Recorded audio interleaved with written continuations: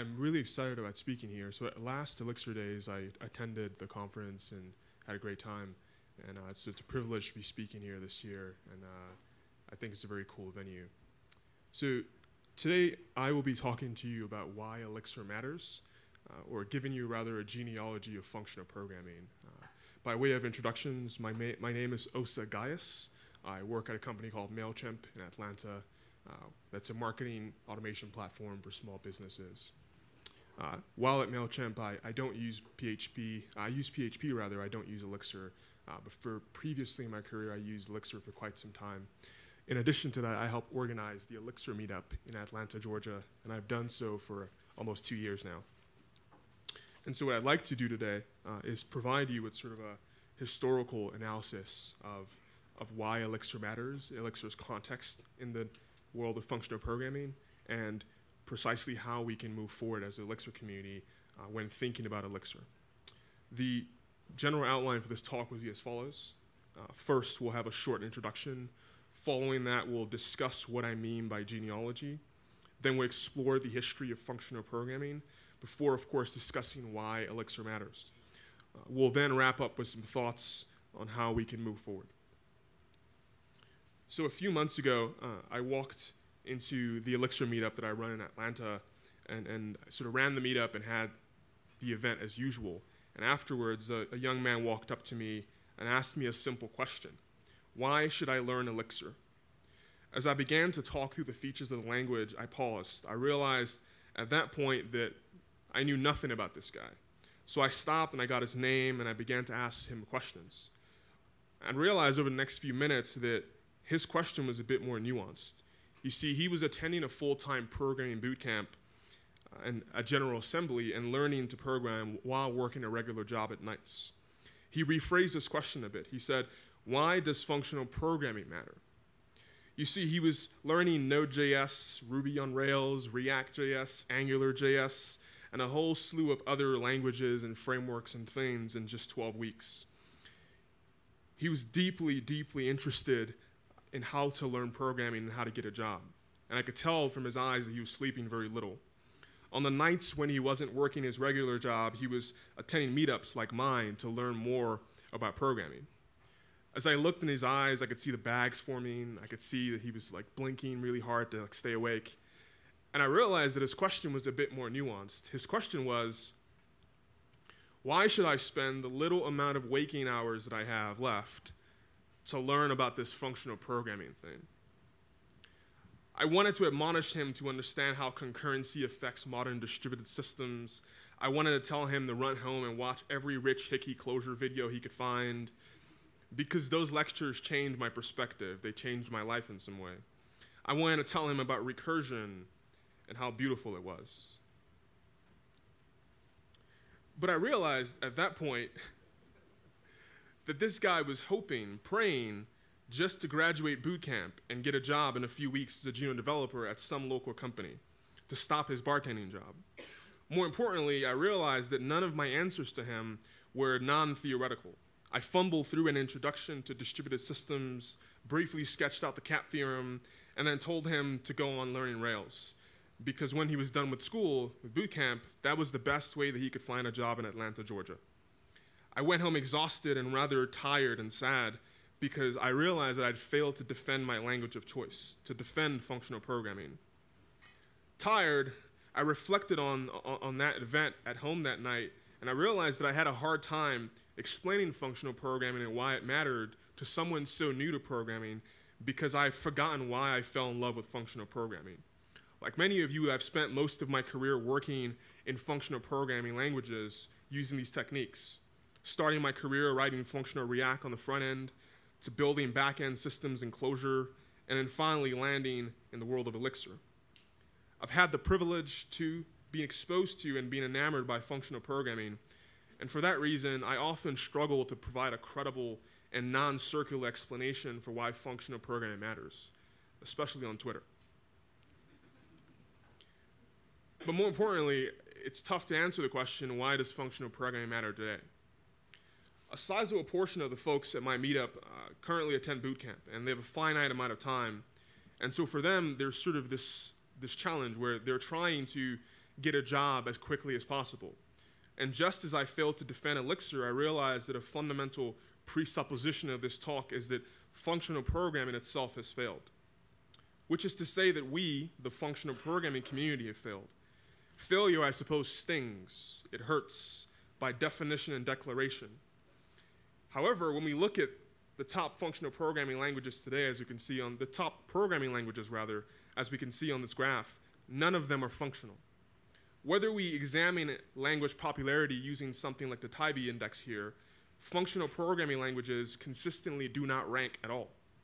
We observe instead that languages like Python, Java, and even Ruby, languages we often make fun of as a community, they continue to flourish, as you can see on the graph. Even more alarmingly, if we define success as the availability of jobs, we come to the conclusion that functional programming languages have failed. As you can see here, in the last 2 years, functional languages do not offer the same number of jobs as even Perl or a sort of often lauded language, PHP. So how can we in good conscience, how can I in good conscience, tell bootcamp students who come to my meetup every week that they should go study functional languages? Now, I'm sure that we could, however, describe and define success as, breaking new research ground, inventing new concepts. However, that strikes me as somewhat dubious because it avoids the hard work of answering the question of why functional languages continue to lag behind.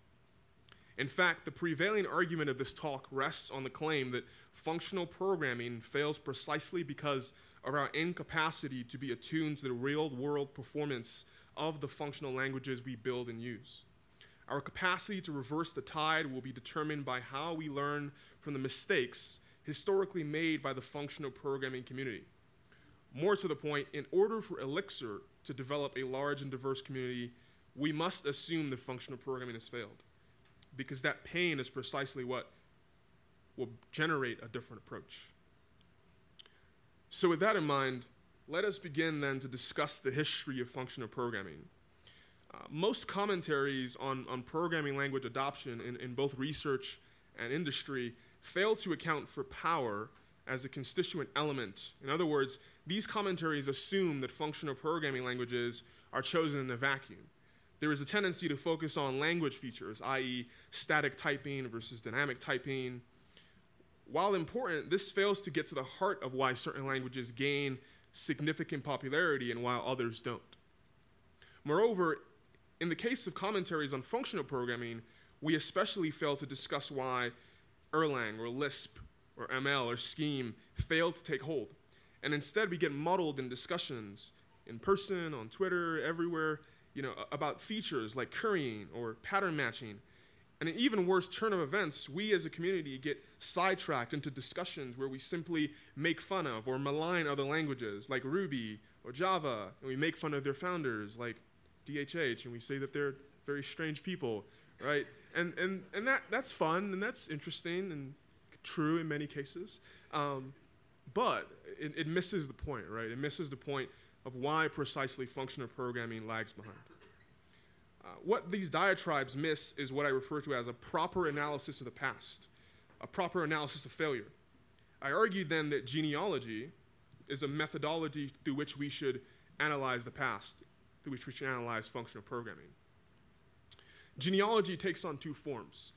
First and foremost, it is an account of the ancestry and descent of a person, family, or group. Genealogy allows us to understand a group of individuals or species that have a common origin. Put simply, genealogy is the story of how you came to be, from your grandparents to your parents and so forth. Secondarily, genealogy can be traced back to this man, Michel Foucault. Foucault was a French philosopher, a very smart guy, who thought of genealogy as an analysis of the development of ideas or truth through history. Now that's a lot, so let's unpack it. For Foucault, understanding why one thing becomes more popular or takes precedence over another allows us to analyze, or rather forces us to analyze power in a sort of socio-political sense. For instance, take this question. Why did the JVM, the Java virtual machine, become more popular than the Erlang VM? In today's commentary, the messy details of power and knowledge are left unanswered, Instead, we begin to discuss things like just-in-time compilation, or whether or not the Erlang virtual machine is indeed the savior of all. But from a genealogical perspective, we must delve into the gray, into the politics of industry adoption, into the undocumented conversations and code bases. So here, I will treat functional programming as a family of languages with different species. And I believe that this will help us deconstruct the accepted precepts that we have about the development of functional programming and its adoption. With that in mind, let's turn then to a history of functional programming. We'll look at the history of functional programming from the 1930s up until this point, and then we'll stare a little bit into the future and think about what could happen. So it all begins in what we think of as the early period, what I call the early period. The early period of functional programming begins in the early 1930s and lasts until the late 1960s. We see that lambda calculus emerges in the 1930s, led by Alonzo Church's work. It's a system of mathematical logic for describing computation based on functions using variable binding and substitution. It is a model of computation that can be used to build a Turing machine. It becomes a common ancestor for all functional programming languages to this date. In 1958, Lisp was invented by John McCarthy. Building upon lambda calculus, which we think of as this very complex and strange mathematical form, Lisp emerges as a way to make lambda calculus more useful and more interesting. So in 1958, we see Lisp emerge. It's important to note that Lisp was not truly based on lambda calculus, despite using the word lambda to denote functions. It instead was based on first-order functions equations or first-order recursion equations with dynamic binding and S expressions. However, it is considered the first practical application of functional programming to language design. To borrow C.K. Ewan's phrasing, Lisp is basically lambda calculus with a user-friendly appearance or syntactic sugaring. We enter the next period of functional programming in the early 1970s, a period that I refer to as the pre-Renaissance, or we can think of it just as making functional programming more practical. Scheme emerges in 1970, marking the beginning of this period. While still academically research-focused, we see an overall dedication to taking the early ideas from Lisp and lambda calculus and making them more useful for programming period. This overall time lasts until the early 2000s. Scheme is one of the main dialects of Lisp. To quote David Turner, the author of Sassel, it is not until this version or until Scheme that we see that Lisp begins to actually adopt all of lambda calculus. Put simply, Scheme took Lisp and made it adhere to lambda calculus. More interestingly, Scheme led to development of something that we'll look further at later called Common Lisp. In 1973, ML continues the process of building upon Lisp by adding static typing. It also introduces the novel concepts of pattern matching for function arguments. Pattern matching would thereafter become a de facto standard in most functional languages. In 1986, Erlang emerges. As you know, it starts at Ericsson as an R&D project to create a language to build a better type of telephone switch. Interestingly, during the early phase of the project, attempts were made to modify Smalltalk and Prolog for concurrent programming. So what's interesting is that Erlang begins not as a functional language, but rather as a concurrent programming language based on logic programming. Erlang also is notable because it's the first time in what we think of as functional programming where these basic functional idioms are merged very strongly with a concurrent programming model. This innovation of merging concurrent and functional programming with an emphasis for concurrency will permeate functional programming moving forward and will be something that highly, highly differentiates Erlang from the rest of the functional programming community. So with that in mind, we then move on to Miranda. Miranda is a descendant of ML, the ML language. It emerges in 1988, and it popularizes laziness within the functional programming community.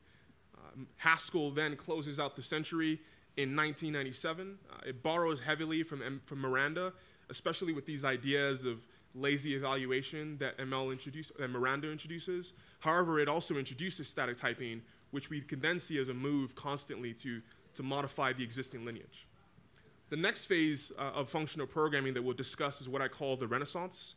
Following the late 1990s, we see a resurgence of interest in functional programming in a period that although I call the Renaissance, we can sort of term something different.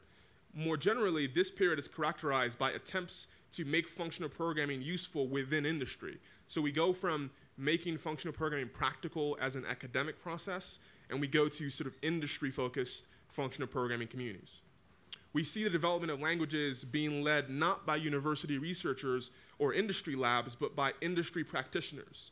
We see people building languages to solve problems by compiling to other languages or compiling to other frameworks. It all begins in 2004 with Scala, a functional programming language that runs in the JVM, or the Java Virtual Machine. Although object-oriented, it borrows heavily from Scheme and Haskell, as well as from ML. F#, a direct descendant of the ML family of languages, was introduced in 2005 and built on Microsoft's .NET platform. In 2007, Clojure emerges as another functional language on the JVM. However, although it leverages the power of the JVM like Scala does, it does not borrow any of the sort of object-oriented features from Java. It instead adopts Common Lisp, which we discussed before, as a sort of main dialect. It adheres to the syntax of Common Lisp as well as the overall programming model. In 2009 rather, Akka emerges. Although not a functional language, Akka is important in the history of functional programming because it symbolizes the renewed interest in the intersection of functional and concurrent programming, as we mentioned in the case of Erlang. It was an idea that Erlang opened and sort of popularized, and by the point that Akka emerges, it's become the industry standard. Now, what's interesting then is when we leave the sort of phase in which Akka becomes popular, we see Rust emerge as sort of another language that sort of takes the core ideas around functional programming that are developing and it reintroduces static typing and some type safety. So we then again see that this sort of emphasis within the functional programming community on safety as the sort of constituent element in language design. Following this, we see our language of choice here, Elixir, emerge in 2011 as a language built from Joseva Lim's experience in the Ruby community and the Rails community, but rather on the Erlang virtual machine. So again, we see this sort of move to take functional programming ideas and simplify them and make them more useful for industry purposes. And lastly, we see Elm emerge in 2012 as sort of the first instance where we see functional programming really begin to take hold in the functional sort of front-end community. We can see this then begin to develop with React and Redux and ClojureScript moving forward. But Elm sort of closes off the century or closes off the Renaissance period, and we then see that functional programming has taken hold. We see popularization elsewhere. But then the question is, why does Elixir matter, right? Elixir happens in 2011. Why does this stand out in the Renaissance period, and then what does this mean for us? So with that in mind, I think when thinking about why Elixir matters, it's important to contextualize why Erlang matters. This quote from Joe Armstrong, the founder of Erlang, in 2007, as he reflects upon the history of Erlang, is quite apropos. He says, "The rise in the popularity of the internet and the need for the non-interrupted availability of services has extended the class of problems that Erlang can solve." Now, I think this is interesting, and I think it's quite apropos, given sort of Erlang's place in the community. However, I think that in order to answer the question why Elixir matters, we have to sort of take issue with or dive into this quote in a bit more detail. For one, it is true that today industry is focused on building resilient services and systems to solve particular problems. So the question perhaps then is, why are we not seeing a rapid rise in the popularity of Erlang, right? Why are we not seeing Erlang rise to the top of that sort of top 10 list that we looked at earlier? In other words, why is Erlang not the most popular language, right, if it's designed to solve these particular kinds of problems? I think to answer that, we also have to answer the question, why does Elixir matter, right? Why is Elixir not on that list? And I believe that there are three axes for how we can think about this. The first is around syntax. Just as Lisp is sort of syntactic sugaring on lambda calculus, we can say that Elixir and Phoenix are web-focused sugaring on Erlang. Although Elixir is a language on its own, a crowning reason for its ability to take and become popular is because it represents Erlang to a new generation. We can then say that Erlang in some way fails or misses opportunities because its syntax wasn't designed for general purpose use whereas languages like Java, JavaScript, etc., modify themselves and shape themselves to be either similar to each other or to be similar to languages that developers were used to using. Whereas Erlang was such a large deviation given its sort of background in Prolog and Smalltalk. So I think syntax is sort of one axis that we can think of as why Elixir matters, precisely because it is a syntactic sugaring on Erlang that represent Erlang to the new community. Now I think the second axis we can think about is the web. I think when I say the Erlang community, I use the term we because I think we are all part of the Erlang community, although we are part of the Elixir community as well. I think we missed the opportunity in the context of Erlang to help shape the web. In other words, although technologies like RabbitMQ and eJabberD are built on Erlang, the language itself does not hold as a general purpose language for building web server programming language, or web servers. Now, it's true that you can use Erlang for doing these things, but it is not popular for doing those things precisely because Erlang as a community failed to adopt the web and failed to popularize itself as we can see in the case of Java and JavaScript or even Ruby. So if we look sort of historically, we can see that Erlang emerges in 1986. Java then emerges in the late 90s, followed by JavaScript, Ruby, and then finally Rails. So while all this is happening, we're seeing sort of Erlang sort of stay in the background while these new languages sort of take hold and begin to shape how the web sort of forms. Now, by contrast, Elixir was built from the beginning with the web in mind due to Jose's background as a Rails core team member. He aimed to solve a problem that he had in the same way as other participants in the Renaissance period aimed to solve problems that they were having at their jobs. The development of Phoenix and the emphasis on Rails-like simplicity, while some folks like Rob Connery might take sort of offense with that, is actually very useful with regards to web development because it actually helps us sort of take Erlang from being the sort of background language, just sort of telephone switch language, to being a sort of general purpose web language. So I think, again, that's a sort of a reason why Elixir matters precisely in the case where Erlang fails or misses the boat. And the third axis I think of as evangelism. If we examine Java, JavaScript, Rails, and even a modern language like Go, we see an emphasis by companies and the stewarding organizations on promoting the language. The reality is that Ericsson, in the case of Erlang, did not emphasize this, at least not in the extent that, let's say, Sun Microsystems or Oracle did with regards to Java. In the case of JavaScript, Netscape, who, of course, wrote the language in 10 days, and the Mozilla Foundation were very, very aggressive in promoting JavaScript and ensuring the use of a language on all web browsers. It is somewhat ironic to note that JavaScript was originally based on Scheme, a functional language, before it sort of took a different path.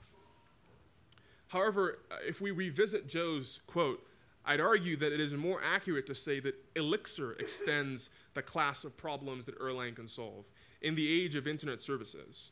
But how do we, the Elixir community, which is to say the Erlang community, ensure that this actually happens? How do we ensure that Elixir and Erlang rise to the top tier of programming languages in the next decade?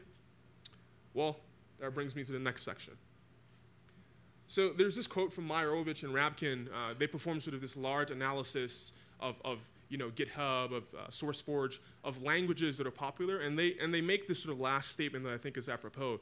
They say that unpopular languages are niche languages, right? And so by definition, we can also say that niche languages are unpopular languages. So I think for us, this is sort of something to take note of and to sort of take creed to, which I think is that breadth versus depth is sort of an important context to think of. When moving forward as a programming language and as a community, we have to sort of make a choice, right?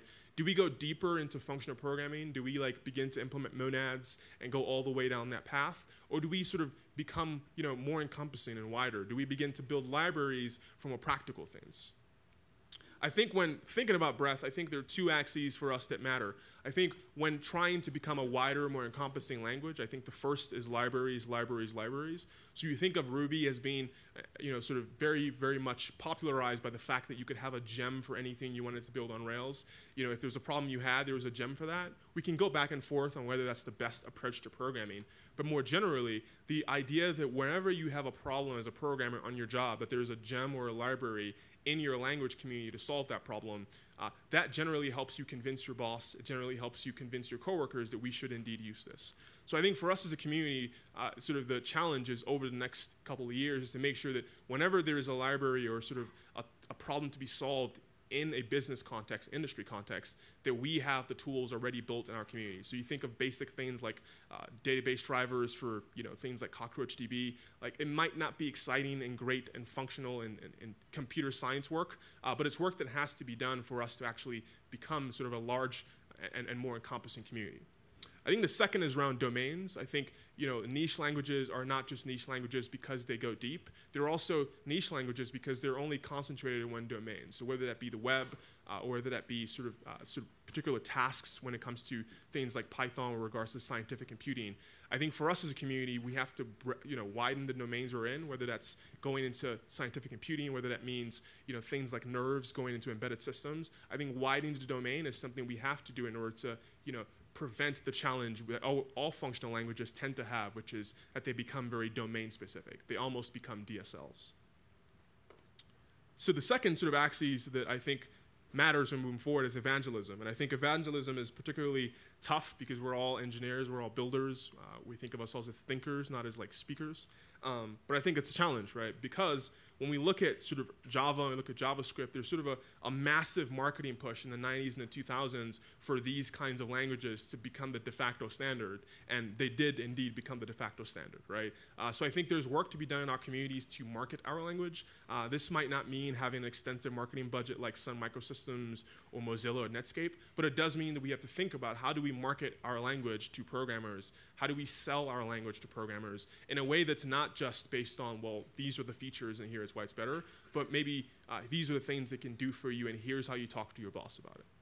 I think the second is around consultation. I think that there's great work being done by Erlang Solutions and other folks like that to take Erlang into sort of industry practitioners and say, let me help you solve your problems. And I think that's something we have to do as a community. I see this in my meetup where I go give people sort of free consultation on here's how you could use Elixir. Regardless of whether or not they actually use it, that work is necessary because it is actually how you get folks who don't already buy into functional programming to begin to think about these things. I think the last axis is around fanning out, right? Fanning out's tough. I think we as Elixir folks like to come to Elixir conferences, but the hard work is actually in going to conferences that are not Elixir-based. So going to the JavaScript meetups, going to the Java conferences, and maybe sneaking a talk or two in there about Elixir that folks might not expect, right? I think that's where the hard work comes because that's about convincing folks who aren't already convinced to use the language. I've already done this. I go to React meetups and I, give a talk about React, but then like halfway through, I actually talk about Elixir and like give a 101 to Elixir. It's a great strategy. Just don't really tell people that that's your strategy. Just tell them you're going to talk about React, and then dovetail things into a functional programming introduction. And what I found is that folks actually appreciate that because they learn a lot more than what they learn by just coming to a React conference. So with that in mind, let's conclude. For me, I think the history of functional programming is not static. It is always already political. We, the folks in this room, we being the Erlang community, we being the Elixir community, we are responsible for determining what the future of functional programming will be.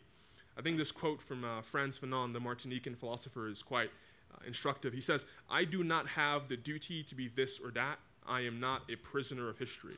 I think for us this is true. We are not a prisoner of the history of Erlang or the history of functional programming. We have the ability to make history anew. And if we return to the story that I began with, I'd like to couch my hope for Elixir in the context of that story. My hope is that a decade from now, my answer to that boot camp student of why should I learn Elixir will be, you should learn Elixir because it will get you a job. In fact, you can't get a job if you don't know Elixir. That'd be even better, right? In the same way as you need to know Java nowadays or Rails to get a job. Even more so, my hope and my prayer is that developers like my niece will grow up in a world where she does not even have to ask the question, why does Elixir matter? Because why Elixir matters is already self-evident. Thank you.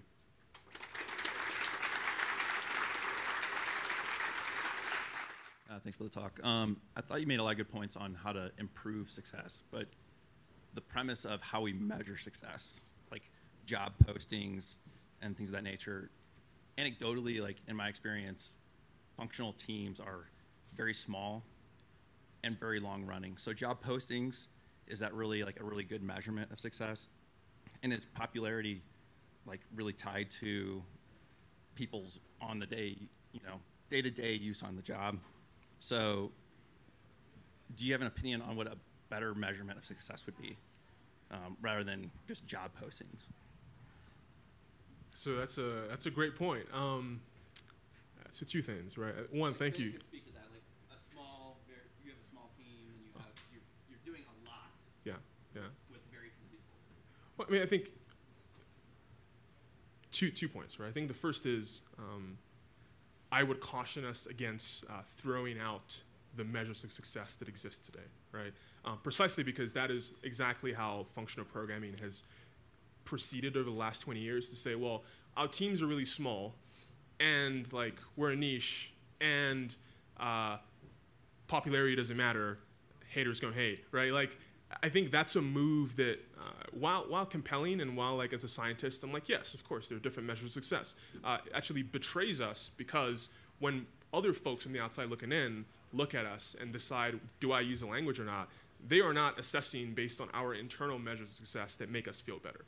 So I think, yes, success measuring is hard. Do I think that we will ever be in the top 10, or that we should hate ourselves if we're not? Of course, we should not sort of base that as the only measurement. But I think we should strive to be in the top 10, because in that striving, although we might fail, and because our communities are necessarily smaller, our teams are smaller, we actually can aim for more, right? So if you think of it, let's say there are 100 Java developers, we could build a team of just 10 Elixir developers and replace them.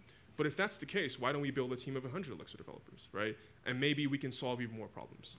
And then with regards to, like, maybe are there other measures of success? I think one is, like, is the ElixirDaze conference getting larger, right? If we're doubling... Yes, actually it is. Yay! We had more numbers this year than we did last year, and last year we had more numbers than we had the year before. So... And I was here last year, right? And then so, like, to see a lot new faces and new people and new speakers, I think that's an internal measurement of success that we should hold on to and say, let's continue doubling, tripling the size of these conferences we go to. Let's increase the size of people on the Slack channels, et cetera. But I think, again, that's an internal metric that we should hold on to and we should share with people, but we should not congratulate ourselves too early because, again, it's very easy to plateau and become a niche language. Hi, is this too loud? No, we're good. I'm thinking about the point you raised about making sure that we have some outreach outside of our community. And it's really easy to keep going to all these events where we talk about Elixir with other people that do Elixir, and it's fabulous, and we're self-congratulatory and super fun. And then you talk to anybody outside of the community, and they're like, so what do you do with this thing? And I like the idea that you have of going to other conferences and speaking, but for those of us that aren't really conference speakers already, do you have any other good places to start for, I guess, doing some low-level advocacy? Yeah, that's a great point. So actually, I wasn't speaking at conferences for a while, so I had to develop some, like, guerrilla tactics to do this. So one I would say is, if there are any language communities that you were part of before Elixir, so if you were a Node developer, if you've been doing Node for 6 years, like Rob Connery, then, like, go to all the Node meetups that you, like, aren't in your town. Just go and just show up, and people will, like, become your friend and ask you questions, and then you can slowly start evangelizing, like, hey, yeah, I don't do Node anymore, I do Elixir now. And that's a perfect segue, because they understand that you aren't, like, some weird, strange person, that you care about them as well. So I would say start with going to the language communities that you are already part of, like whether it's React or it's Node, etc., PHP, and just have conversations with people. And then when you feel up to it, maybe tell the meetup organizer, hey, I'd like to give a talk on how to go from Node to Elixir, or how to go from React to Elixir, or PHP to Elixir. Like, there's so many talks to be given on that at a local meetup level to 10 or 20 people. And then as you work your way up, then yeah, you can start going to the Node conferences and spreading the message that way. That's really helpful. And also, is there a way that we can do some outreach outside of just programming language communities so we can advocate more usage within the business community or anything along those lines? Yeah, that's a great point. I think there are sort of two communities that I think are underserved. I think one is the business community, so folks who are just solving problems every day. Like, they chose the language 5 years ago at their company, and now they're just trying to go after problems. I would say one way to do that is to think about what friends do you have at those companies that are around your town, and just have lunch with them or coffee with them and say, what are you working on? And then they'll tell you, we're trying to, like, scale out this service, or we're trying to build this new microservice. Well, we'll be like, hey, like, check this Elixir thing out, right? I think it's very much around relationship building, not like heavy-handed stuff. And I think the second community is like the sort of folks in school, whether folks in boot camps. I taught a high school class where I taught functional programming last quarter, and that's a great opportunity because all of those kids now grow up with Elixir and React, as part of their like knowledge base. So I would say look for chances at maybe boot camps in your area where you can go volunteer and maybe sneak in some of these ideas by teaching like a 1-hour class on what functional programming is. Question here. Let's say you've managed to interest someone in the language and whatnot. Now they are starting to interact with the Elixir community. What's your point of view about how that happens today and what could be improved on that point? Oh, man. I think it's great. I think the Elixir community is amazing. I think I was talking to someone about this last night. I think we're very friendly by default because a lot of the folks here came from the Ruby community, right? And we're very humble, but I think there's more work to be done. I think there's a tendency sometimes to want to like prove that we are smart and prove that we are smarter than other people. I think that might be useful when, at other places, like if we're competing against Java or something, it might be useful to say we're better. But within the community, I think it's important for us to remain a very beginner-focused community that lets newcomers like quickly learn, quickly get value out of the language. I think work to be done around sort of improving education is something we can do. I think like things like Elixir Fountain, et cetera, are part of that work. But I would say we're in a good place as a community, and we just have to continue focusing on being beginner-friendly as opposed to becoming very esoteric. So you talked a little bit about teaching Elixir at boot camps. I'm wondering how long and like how far out do you think we are from potentially teaching Elixir as the functional language we teach in more traditional paths like college, like where we could get grassroots adoption? So that's a really fascinating idea, right? Because it's actually an old idea, like a Lisp and a bunch of sort of functional languages like ML were actually invented for teaching, right? There aren't actually languages that were ever like invented to do actual programming work, which is the reason why they never got adopted really. But that's good, like that's a really good thing. Like we made languages because we thought that there would be a better way to teach people how to program. So I think circling back to that, I think one of the challenges is to get a job today, you need to know Java generally, or C++, some sort of object-oriented style. And so as a professor teaching at a university, I am not going to teach my students Elixir because I have no idea whether or not they can get a job at Elixir. So I think there's work to be done for us. Like if you went to college for programming, message your professors and be like, hey, I've been doing this Elixir thing, and like there are lots of jobs for it, and would you consider like letting me come into your class and give like an hour-long like speech about Elixir? Or have you considered using Phoenix instead of Rails? Because that's sort of a common thing now, is to teach Java in like the first semester of senior year and then teach Rails the second semester of senior year. So I think it's an opportunity to kind of slide ourselves into where Rails is sort of fit in as sort of a web-focused language, and tell people, hey, like if you're teaching Rails, consider teaching Elixir instead, or in addition to, just so your students are exposed to it.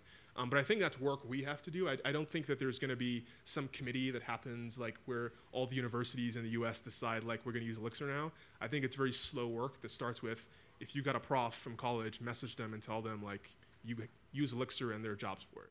All right. Thanks, Osa. Thank you.